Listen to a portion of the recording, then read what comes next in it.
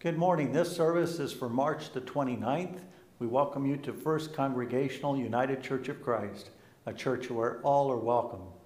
We welcome you today to our service of worship, and we hope you find this time together inspiring and meaningful. And we keep everyone who's involved with the virus in our prayers in the weeks to come. I'd like to begin our time of worship with an opening prayer. Will you bow with me, please? Holy God, creator of life, you call us out of our dark places, offering us the grace of new life. When we see nothing but hopelessness, you surprise us with the breath of your Spirit. Call us out of our complacency and routines. Set us free from our self-imposed bonds, and fill us with your Spirit of life, compassion, and peace. In the name of Jesus, your anointed one, we pray. Amen. Today's sermon is based upon the story of the raising of Lazarus, and we'd like to share that with you from a video that I found. I invite you to watch this with us.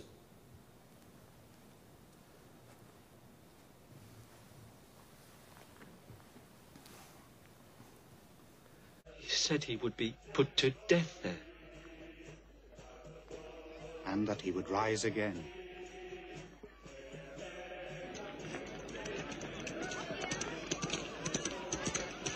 Master! Master! Martha and Mary, the sisters of your friend in Bethany, have sent me here to find you. Lazarus is very ill, near death. Go. Tell them I'll be there.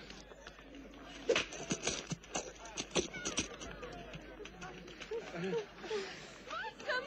he's coming! Master! Martha is coming! Arriving! Look, he's right here! He's here! Oh, my goodness, he's come! Oh, tell us what to do. Help us.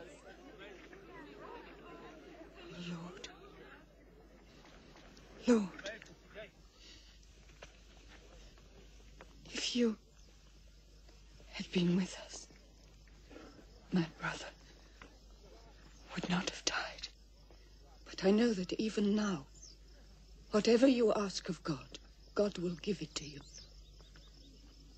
Because I believe you are the Christ, the Son of God, he who has come into the world to give us eternal life. Where have you laid him? Come and see.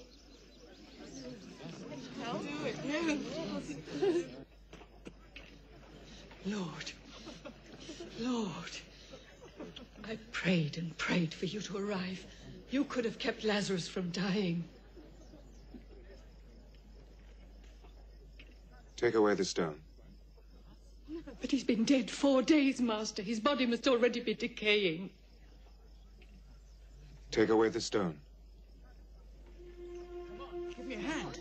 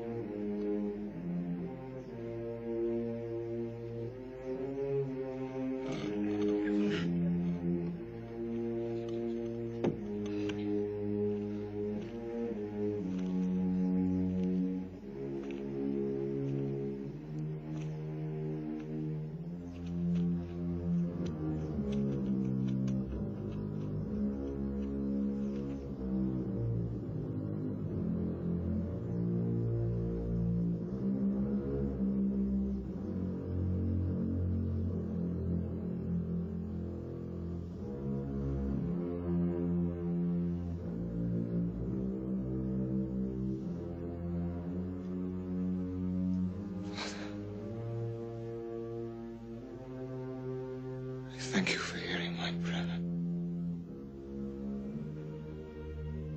Now those who stand round me may believe that I am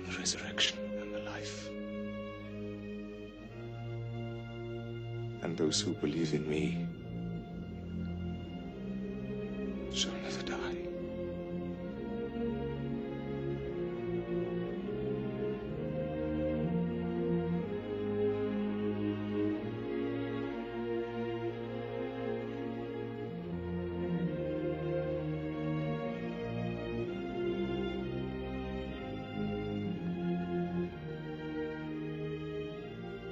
I went down into the countries underneath the earth, to the peoples of the past. But you lifted my life from the pit. Lord, my God.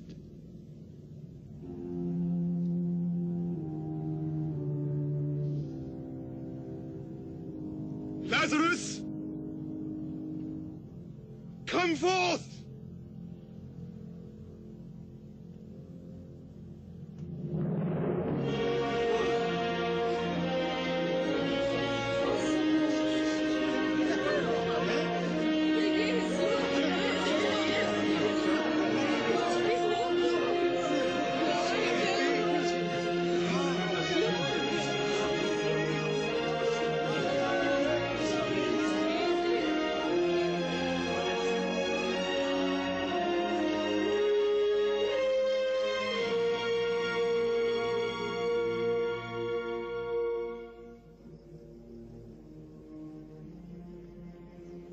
He that believes in me, but he were dead, yet shall he live.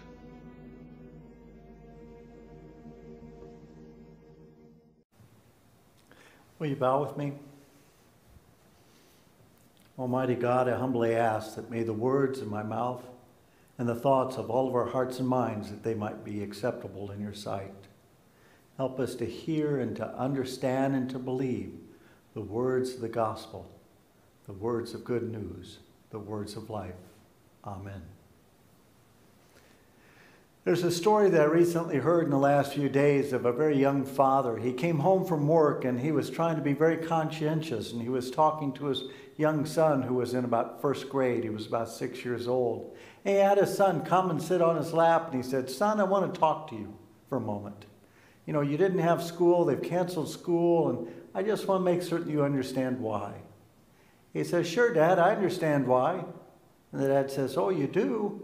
And the son says, "I sure do." The dad says, "Well, then tell me, why have they canceled school?" And the son looked at his dad square in the eye and says, "Because they've run out of toilet paper, Dad. They're all out everywhere." So anyway, today's sermon features upon John chapter 11, which is the story of Lazarus and this resurrection, which you just heard on the video. And I'd like to share just a few thoughts of how that story might challenge us in our everyday and daily living in that. This is the seventh sign that we've talked about in John's gospel. This is the seventh sign which teaches various things about God that John, the author of that gospel, wants us to hear and to understand. Each one of those signs wants us to see and to hear who Jesus is. And so he calls them signs and not miracles in that way.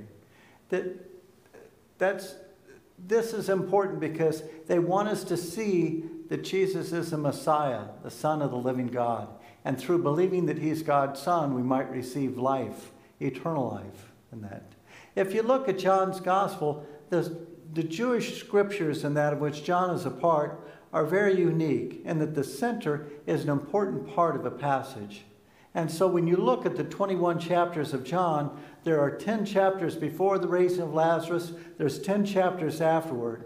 And in the middle, if you were to draw an X, it would fall right in the middle on the story of the raising of Lazarus. For you see, this is the most important part, and it also complements the theme that John is trying to explain to us, and that's the story of resurrection by believing that Jesus is God's Son. This story, if you notice where it follows in John's gospel, falls right before the Passion story.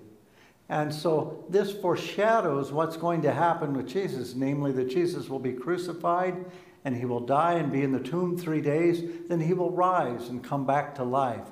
And so the story of Lazarus foreshadows what is going to happen with Jesus, but it also foreshadows each one of us, because In this passage, we are Lazarus, for someday we will die, and through the power of the gospel, we will receive that gift of everlasting life. There's a few interesting things to notice as you go through this story. First is the place, the city of Bethany. It's located about 2 miles away from Jerusalem. And it's the home of Mary and Martha and Lazarus, 2 sisters and 1 brother. And these, we believe, were the very closest of friends to Jesus. These were ones who loved him very dearly and very much. And so this is strange that Jesus would wait 2 days longer then for him to come to see Lazarus, to try to make him well. But what it ends up doing is adding some suspense in the story, and it makes us ask the question, will Jesus get there in time before Lazarus passes away? And that. In verse 16, a little bit later on, we encounter the person Thomas. And I always think that this part is kind of interesting because it presents a different side of Thomas than what we know of or what we're used to in this way. They're wanting to go down toward Bethany, which is near Jerusalem. And the scribes and the Pharisees are in Jerusalem for Passover. They want to kill Jesus. And the disciples asked him about not going because it's not safe. And Thomas, whose name in Greek is Didymus, which means the twin, so obviously he had a twin brother. But Thomas says, let us go that we might die with him. And to me, that's so different from doubting Thomas that we've always called him because of his doubts in the post-resurrection story. But Thomas says, let us go that we might die with him. To me, that's a statement of courage and a way in which it shows the true faith that Thomas has. In verse 35, as we move further down into the story, we find the shortest verse in the New Testament. And I think that's important. You didn't see this so much in the video, but the verse simply says, Jesus wept. And even though that verse is short, I think it has a very powerful impact in our story because it presents a God of compassion. Here's Lazarus, here's Jesus, whose best friend Lazarus has passed away. And yet it simply says he wept. I wonder sometimes when we stand there at a service or visitation, we come up and we see a loved one, a best friend, and we see the tears flowing and the grief that we feel. I wonder if it might help us in a way to remember that God is there crying with us. He's not asking what we did wrong to cause this. He's crying with us because his heart breaks as ours does. For it helps us we remember that God lost his own son too, who was crucified. And I'm certain that God felt the anger, the rage, the grief that all of us feel when we lose someone that way. As you saw in the video, Jesus stands there and he prays, and then he commands Lazarus to come forth. If we were to read that text precisely in the Greek, he would be saying, Lazarus, Anastasia. That Greek word does not come forth, but it means resurrect. And so literally he's saying, Lazarus, resurrect, come forth that way. So it's interesting to note how the words are changed there just a little bit. So how does this story then relate to our church today, a First Congregational United Church of Christ? I think our task as a church is to do what Jesus said at the very end of that story, of that video, is to go and to untie him that he might be free, and to go and to live, to unbind him and to take off the burial cloths, the bands that he has there. You know, each church has a certain DNA of what makes it special. And I think one of the things that makes it special is how much we believe in education for our children, and that at this church. We offer our Hearts and Hands preschool that started about 11 years ago. We have a space that we've had for close to 50 years at this church for Head Start program of allowing people who live in a lower income way of life to have a chance to have an equal start with others in kindergarten. And we provide them lunch and breakfast when they come here and eat because many of the children have not been fed at home. And so it's important that they have good nutrition and a good chance to learn. We also offer a space for our GED programs, maybe for some high school kids who have made some bad choices. And in that way, it allows them to continue on and to get the credits that they need for high school, that they might graduate, receive a diploma, and have a better chance in life, one that's filled with greater opportunities because they have that diploma. I think our church works hard to offer that value of education because we believe that when we take off those binds and wrappings of ignorance, then we can allow that person to have new life and to have a greater opportunity of life, to have a much fuller life in that way. I think also our church works hard to support various programs in the community, such as Habitat for Humanity or even Family Promise. We offer volunteers where we help to feed. We stay with the people when they come here to our church. We allow them the space in our Sunday school room to set up cots to sleep and to watch the TVs that are down there with their kids. And we allow them a safe space to come in where it's warm and where it's safe and where they're off the streets. That's so important. And I believe that we as a church then are unwrapping those binds and those wrappings called homelessness. And we're allowing them a safe place to stay, a way where they can learn and develop the skills to go back into society and to live in a home of their own. That's so important to do. But I think for many, many years and through a variety of people, including myself, we've offered pastoral care to families. It's so important, not just to the members of our church, but also to our friends and our neighbors, those that we know and that we love and that we care about in that way. And when people are facing the final stages of their life here on earth, we walk with them. We provide a loving presence as Christ did with us. And we unwrap that binding called death, and we remind them of the promises of eternal life. And that's so important because that's part of the gospel that we feel. How does this verse speak then to us as individuals? First of all, it speaks to us in that we are Lazarus in that story. That if we believe that Jesus is God's Son, we too will rise from the dead and receive that gift of everlasting life that's so wonderful. But I'd like to close with this last story.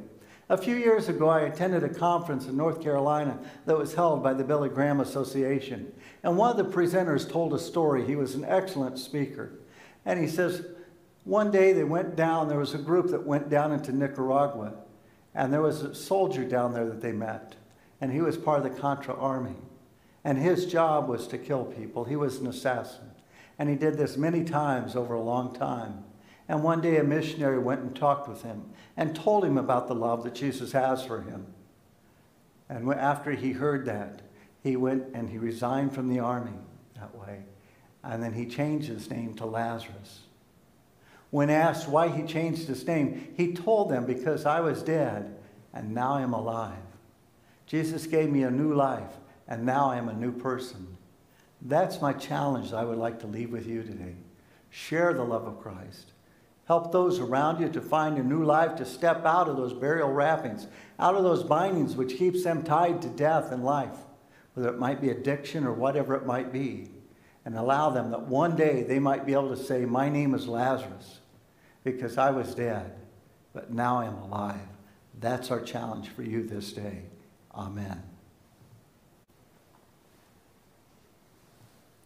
I would like to call us to a time of prayer, but first I'd like to ask you to remember the family of Joanne Buck, who passed away a few days back.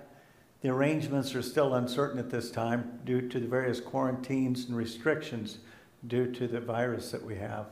And I would also like to encourage all of you to pray for the victims, those who have passed, for the families who have lost loved ones, for those who are ill, for the frontline medical people who are assisting and taking care of these people, for all concerned with the virus, for all of them need your prayers very much during this time. Could I ask you please to bow your heads and your hearts with me as we talk to God this morning? Let us pray. Gracious God, you're the God of all compassion and consolation.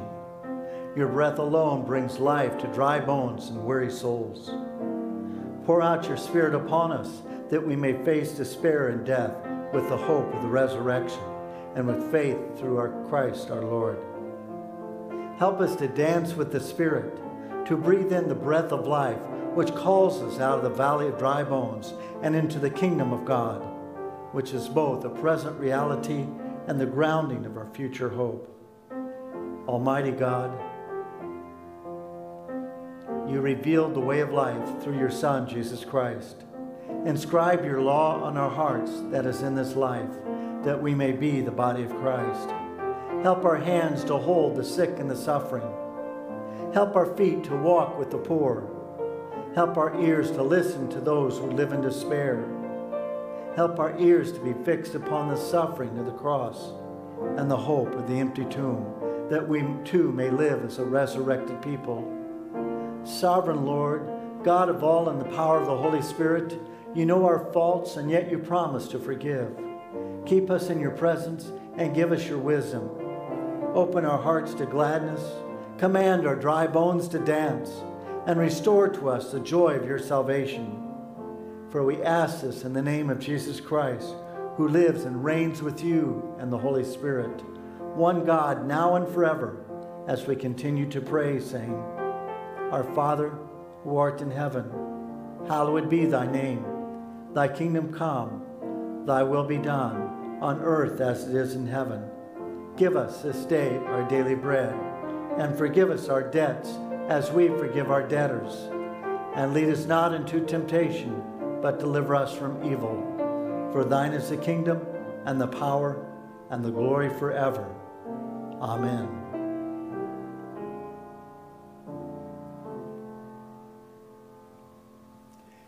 And now come out, Jesus, for Jesus calls us from the tombs of our existence into the brightness of a new day.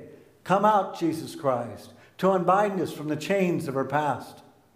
Come out, Jesus invites us into a world filled with grace and possibility. So go out into a world that needs our life, our breath, and our spirit.